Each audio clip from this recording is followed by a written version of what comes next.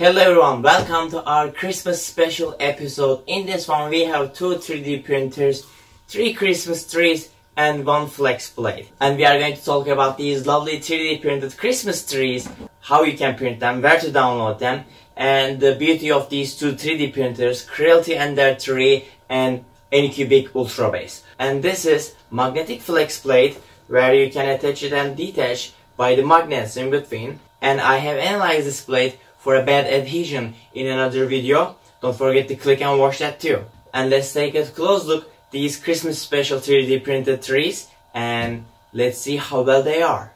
Okay, let's take a look at our Christmas trees one by one. This one has really nice string structures and we can see the star on top of it too. It is really lovely. I really like this design.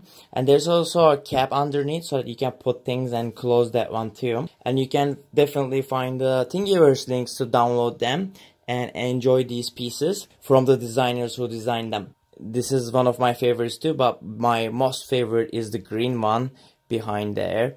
This is the second Christmas tree. You can download it from my mini factory. I really like it, especially when you turn it really fast. You can see this dark curly thing appear. I really like that, and I definitely love this green color. I printed with ABS, that's why there are a little bit cracks in these sections. Definitely 3D printed with PLA if you don't want these cracks to appear, because I didn't have the proper enclosure to print ABS and the temperature wasn't right. That's why there were these cracks occurred, but I do wanted to 3D print it with this color.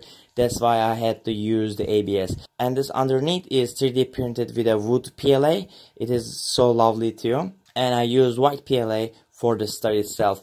And as a result, this lovely 3D printed tree came out. Another Christmas tree is this one, which I really like. It is both available in Thingiverse and my mini factory too. This is really interesting because it is very unconventional to 3D printed. What I mean is basically you are printing these layers without any support material. That's why they don't touch anywhere and they become like a tree leaves. And you can see that. Look at this texture and the skin. It feels like a tree when you especially rub it this way. So it is really lovely and joyful to watch while it's printing. It basically prints these vertical structure against gravity. That's how these strings emerge and shape the tree itself. When you look at it underneath, you can see that too. Each section has some vertical lift and then create these leaf-like structures by letting them fall with the gravity. I didn't like the top section of it a lot. Rest of it is definitely beautiful and give you an awesome feeling when you touch it. And this is how this tree is. In conjunction with this episode, I'm also releasing another episode that releases the performance of this flexible magnetic plate.